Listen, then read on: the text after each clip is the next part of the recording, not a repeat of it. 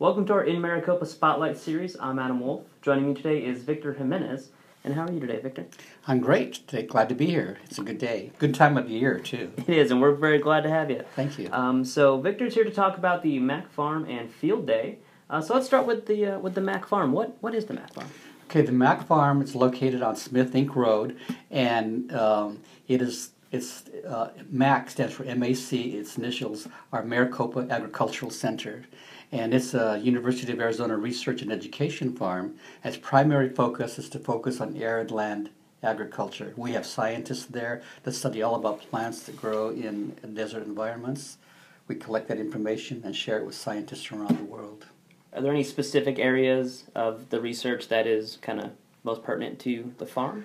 Well, it's pretty much an arid land agriculture across the board. They talk about cotton, a lot of different plants that grow in the desert and so forth. And my job, by the way, is I'm a community education 4-H outreach person. So we bring a lot of children, literally thousands of children, to the farm. And then you also have a big event coming up, Field Day. You bet. This coming Saturday is going to be, it's the 21st, and from 10 to 2, the Mac Farm is opening up its doors, having like a big open house. We're having all types of booths. We're going to have all types of events that are related to agriculture. It's going to be fun, where people can learn and have fun learning about agriculture. We'll have just a whole array of activities, and it's basically to the city of Maricopa has had a rich history of agriculture, and we just kind of let people know that we're here. We're there to service not only the community, the whole state of Arizona, and that's what it's about. We're having a lot of fun activities, and it's free too. And there's the kicker. There you go. There you go. To say something's free, a lot of people like to show up. So, do you have any particular favorite event of Field Day? Well, since I'm coordinating the whole thing, it's all my favorite event. We have activities for adults. I would say that adults might be more interested in. We have activities for young people, for kids. For example, the adults, we have like a tractor pull. We have an old-time tractor show that people come in and see if they want to interested how tractors looked and ran years and years and years ago. We have that. For children, we have face painting activities. We have a corn maze where the kids can actually go through. We have tractor rides all around the farm. We have a 4-H petting zoo that's there. So there's going to be something for everybody. Great. Well, it sounds like a lot of fun. It is. It's going to be a lot of fun. We're expecting a lot of people. We have sent flyers to the newspapers. We've sent flyers to the internet not flyers, information through the internet.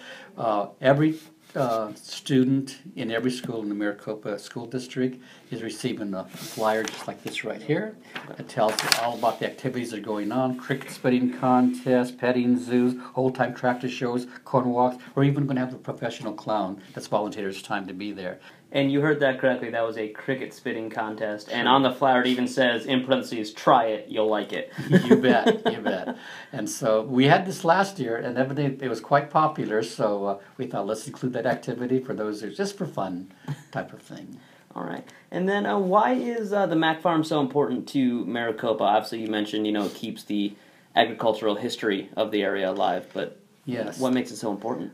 First of all, the Maricopa Agricultural Center has been here since 1988 and so forth, and has evolved and grown. And it's important because we, like I said, we do a lot of study on arid land agriculture, and we share that with scientists around the world.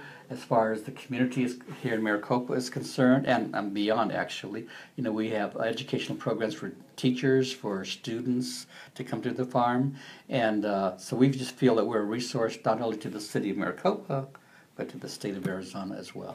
Well, thank you so much for coming in. We really appreciate you. You're welcome. We're looking forward to a great day, and the weather's going to be good, about 77 degrees. I've already checked that out. It's sunny, and it's going to be a great day. Like I said, it's a free thing for all. We're expecting well over 1,000 people up there, maybe even up to 2,000. So it's going to be a full day, a fun day. Come on out. And like we always like to say, it's all happening at the farm. Well, there you have it. So come on down to the farm on Saturday and have yourself a great time. Thanks for watching InMaricopa Spotlight. I'm Adam Wolf. On behalf of InMaricopa.com, we'll see you next time.